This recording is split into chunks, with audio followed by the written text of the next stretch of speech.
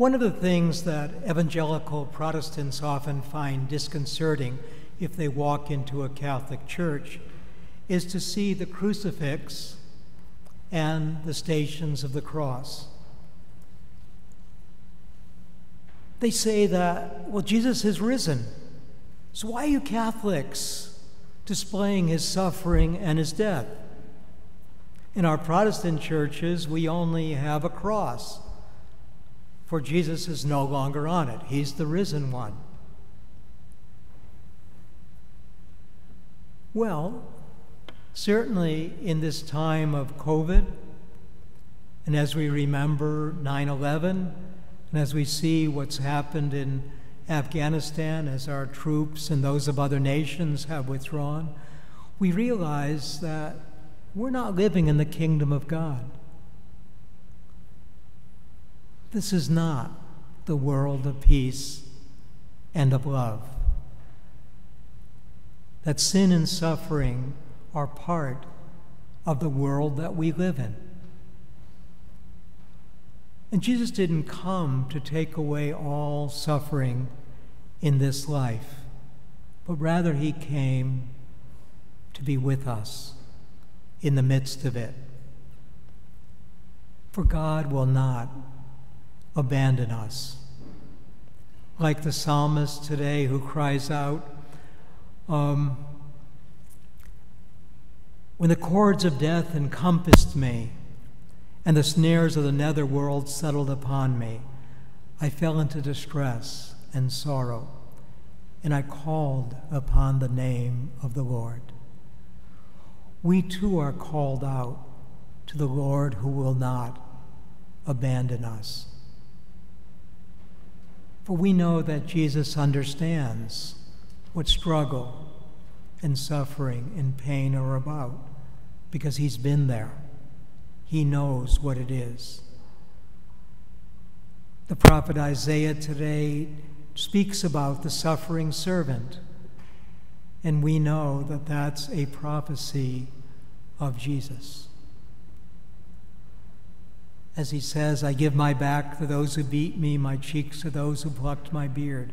My face I did not shield from buffets and spitting. The Lord God is my help. Therefore I am not disgraced. However, like Peter, we want to avoid all suffering and death.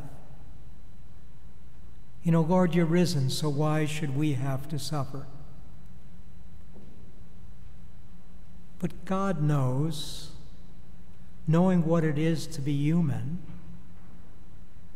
and that's what Jesus does, brings, in a sense, the total of humanity into the God. He knows that without suffering, would we ever learn compassion? Will we break loose from our egocentric tendencies?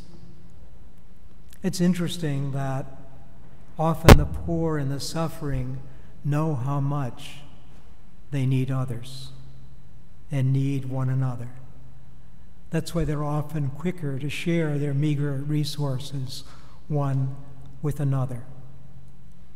And it's the reason why priests and sisters who work in poor nations will do their best never to visit a family during mealtime, because they know that that family is going to put food before them first, and that may often mean that one or another of the parents will have nothing to eat.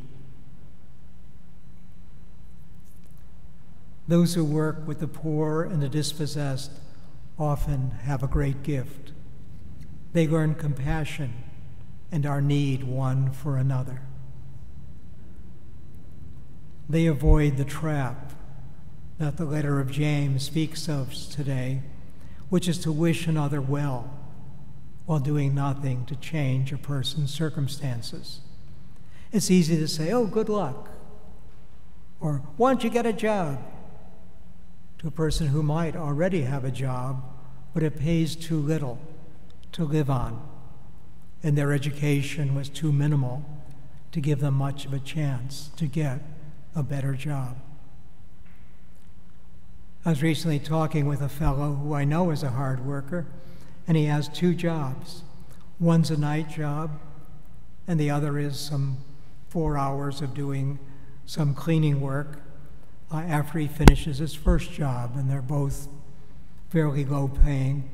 So he works at least 60 hours every week.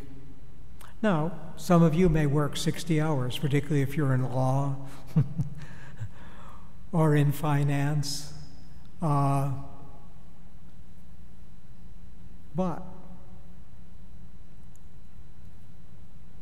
you're making 3 or 4 times what this guy is making.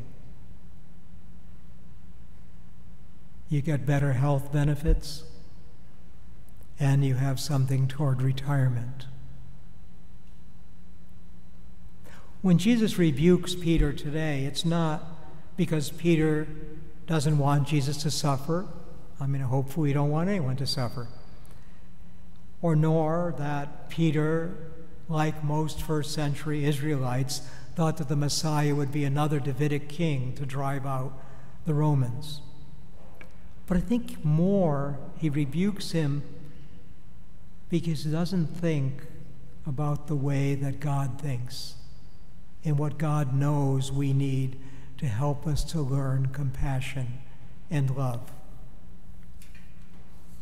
Knowing how humans think, God sent his Son, Jesus, to enter into the human condition, to embrace all that it is to be human, from the love of his family to suffering and death, that we might learn how to love in every situation and to trust that with God we can persevere through anything. To cling to the cross is to cling to the one who loves us. And through that, we can overcome all things, even death itself. So we need to put our trust in Jesus' words. Whoever wishes to come after me must deny self, take up the cross, and follow me. For whoever wishes to save his life will lose it.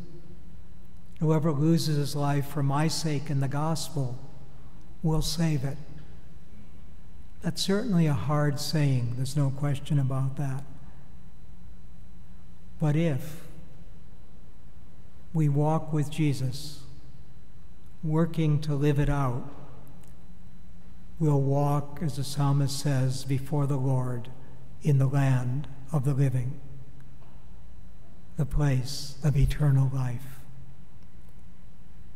So yes, let us look at the crucifix and see not so just Jesus' sufferings, but the love that overcomes all suffering and sin in this life and brings us the victory of eternal life. As we sing on Good Friday, behold the wood of the cross on which hung the Savior of the world. Come, let us adore him.